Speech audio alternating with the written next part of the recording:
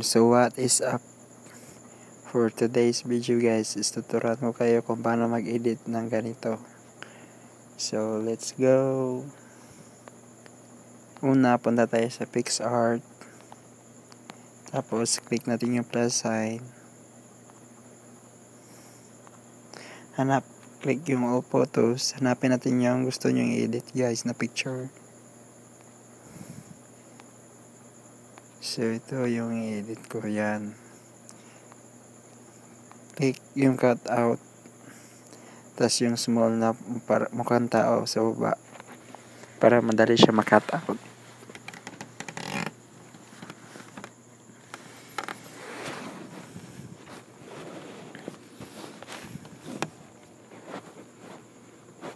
Tapos click save sa taas. Yan. Pagkatapos next. Save. Download photo. Click done. Click yung plus sign ulit guys. Punta tayo sa baba. Hanapin natin yung color backgrounds. Yan. Click natin yung color puti. Tapos i-add natin yung kinat-add natin na picture. Click yung add photo. So yan na. Click add. So i-resize natin guys. Yan. Dapat naka-center. So click yung effect sa baba. Pagkatapos i-click. Click yung magic. Tapos badlands.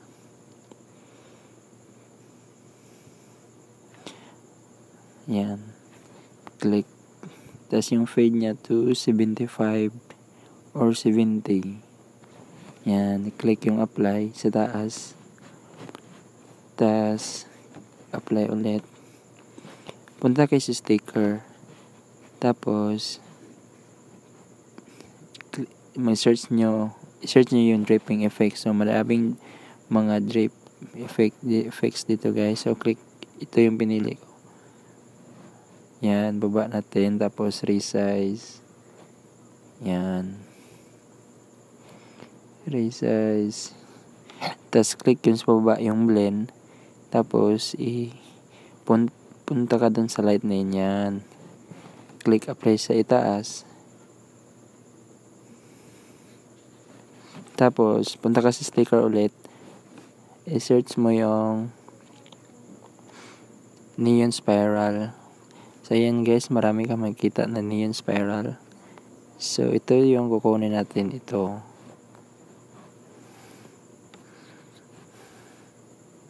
Yan, i-resize natin guys. Nababagay sa kanya.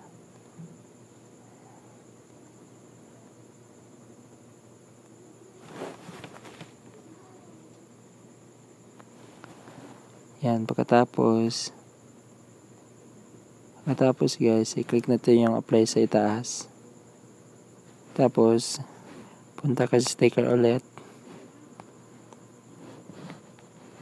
I-search mo yung crown heart pink. So maraming lalabas guys na crown heart pink. So mamili lang tayo ng isa para pang design para ilagay natin sa ulo niya. Yan. Dapat bagay guys. Yan. Click apply. Then boom. Ayan na yung final output niya guys. So kung gusto niyo magpa-edit, just comment down below.